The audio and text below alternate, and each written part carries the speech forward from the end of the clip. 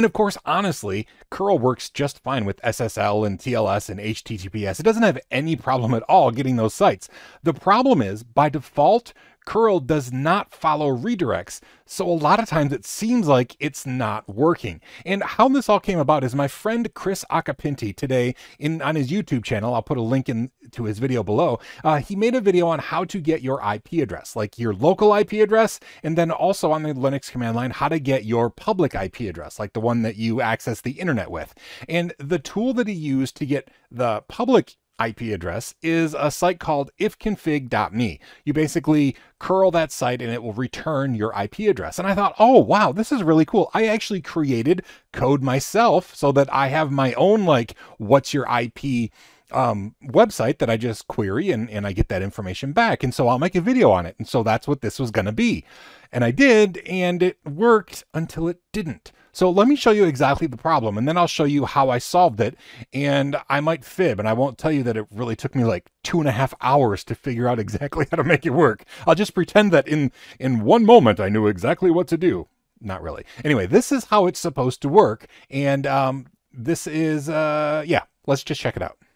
So first of all, if we go to ifconfig.me, which is the one that Chris actually mentioned, it will give you your IP address. It gives you actually a bunch of other information, but it gives you your IP address. Okay. And so I made code and then I hosted it on a web server. And so if we do myip.snar.co, snar.co is my own domain, and I press enter, it returns, sure enough, the same IP address. And I thought, cool, I can make a video on how I did this. It'll be super simple and really nice.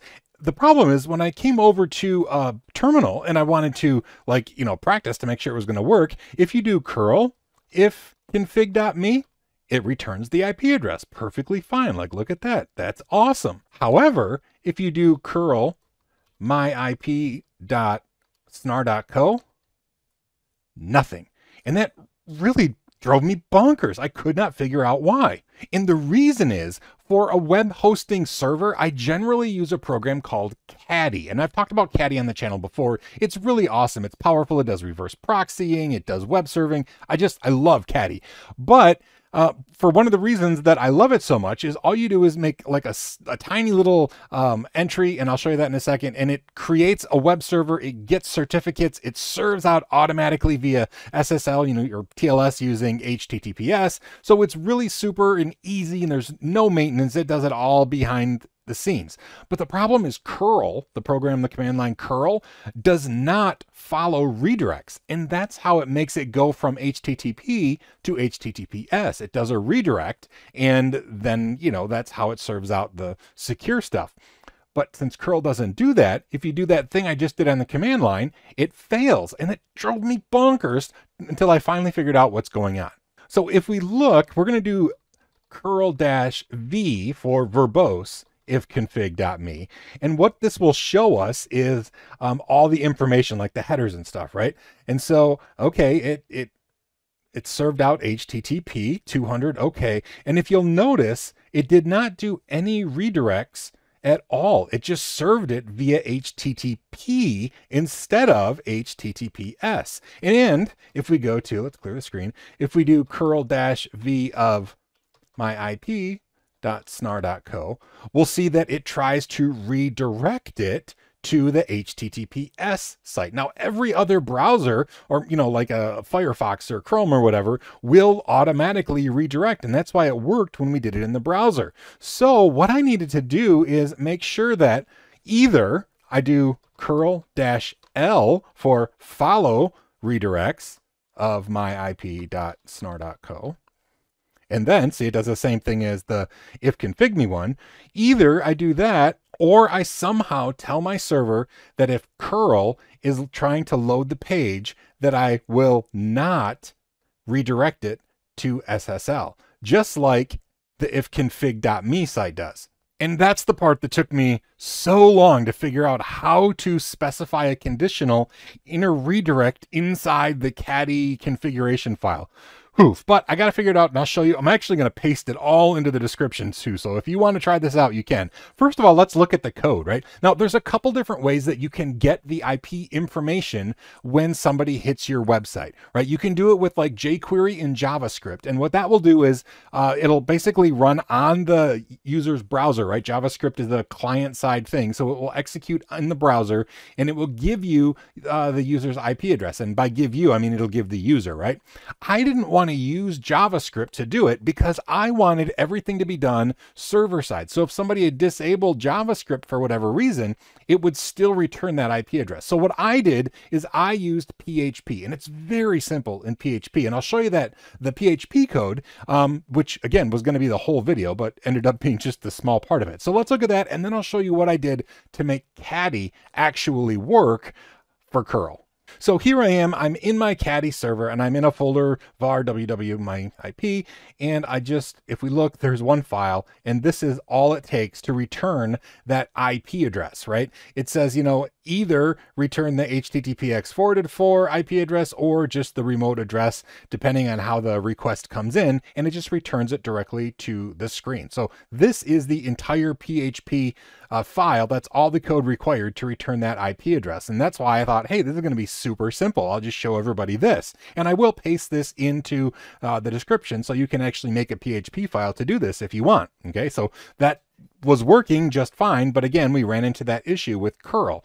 And so what I ended up doing is changing the default Caddy configuration. Now, first of all, I've talked about Caddy before, but let's actually look at the Caddy configuration for this particular domain. So myip.snar.co is right here. This is all you have to do when you're setting up a web server for using Caddy. And I just have the domain here. And then this is just the information like to make PHP work and like where the files are going to be stored and stuff.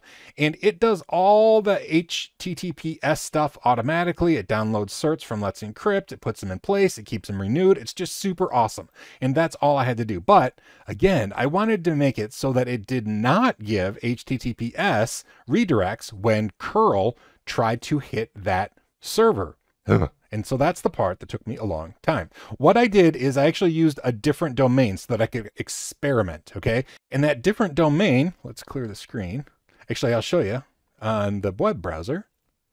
So this is myip.snar.co. I created another one that's just called ip.snar.co. And it does the same exact thing. In fact, it uses the exact same PHP code, but you'll notice here, it redirected to HTTPS and it returned this IP address. Okay, so it works exactly the same as this one. The size is just because I zoomed in here, but notice, I mean, it did. It redirected to HTTPS. It redirected to HTTPS here. But here's the difference. On the command line, I can say curl ip.snar.co, and it actually works. And if we look, curl-v ip.snar.co, just like with that site ifconfig.me, it returns using HTTP, even though we saw that in the web browser it redirected to HTTPS. So what I had to do is I had to put some logic in the configuration. And this is where it gets a little bit crazy. Okay. If we look at etc. caddy ip.conf, so this is the new one, it's a little bit more complicated. Now, there's a lot going on here, but I'm just going to quickly explain it, and I'll paste this into the description too, in case you want to see this for yourself, so you can try it on your own. But if you don't want Caddy to automatically redirect everything to HTTPS, you have to specify that you want it to listen on both HTTP and HTTPS. So here in the server declaration, instead of just having ip.snar.co, I have http://ip.snar.co, https://ip.snar.co, and it still does the SSL certificates and everything automatically and keeps it updated, but it will actually respond on HTTP and it won't auto redirect to HTTPS. However, I want it to redirect to HTTPS for everything except curl, just getting the root path, right? I just want curl to be able to receive index.html and get it via HTTP. So here's where it gets a little bit crazy. This is called a named matcher. And basically what I'm doing is I'm creating almost like a variable called not curl. And then I will later use that to say, I want you to redirect anything that is not curl, and I want you to redirect it to HTTPS instead of HTTP. So I do want everything redirected to HTTPS, which is what this line does. But if the user agent is curl and the path is /, I don't want you to actually redirect to HTTPS. So what this does is it's like if the request is coming in via HTTP and it is not the user agent of curl trying to get /, so trying to get the path, then I want you to redirect to HTTPS. But if it is curl getting the root path, then don't do this, right? Then just ignore this line altogether and just serve it out via HTTP. Hopefully that makes sense. Study this a little bit more to see if the not backwards and logic makes sense. But basically what this is saying is, I want you to redirect everything except curl that is trying to get the root path of the server. Once you set it up this way, it redirects everything else so that curl still works on the command line, but you can still serve everything else out securely. Now, if you're not using Caddy, you can do this redirect scripting magic with every, like Apache and Nginx, they all do that sort of thing. But Caddy is what I really love and what I use a lot, and that's what I spent the time on today, is trying to figure out how to make it work for curl and still be secure for everything else. So anyway, that's how it worked. I'll put all that stuff below. I'll link to Chris's video as well. And remember to learn everything, do what you love, and most importantly, be kind. This is the kind of stuff I love to do. So I'm sorry that we went down a weird rabbit hole, but hopefully you enjoyed it and play with the code that I'm pasting below. Maybe you'll have some fun and maybe you'll figure out an even better way of doing it. If so, let me know in the comments, because this is the best way I could figure out to make curl work and still serve everything else up using HTTPS. Anyway, see you next time.